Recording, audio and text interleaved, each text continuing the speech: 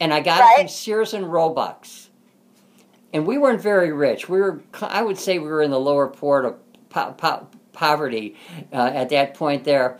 So I was able to keep my allowance together, and I would go on the bus, and I would go down to the Sears and Roebuck store and give them $1 every week, and it cost me $12 for my first guitar. Wow. And then, so you started playing, and what I love about your story is you can go into a comedy club and just from the audience start, asking their name and just come up with a song off the cuff, and it's me. Yeah, it's really, really amazing. I'm going to try something, see if we can clear up the sound a little bit. Try it here, let's see. How's that? Try that. Talk. Is that better? Is it better for you? No, it's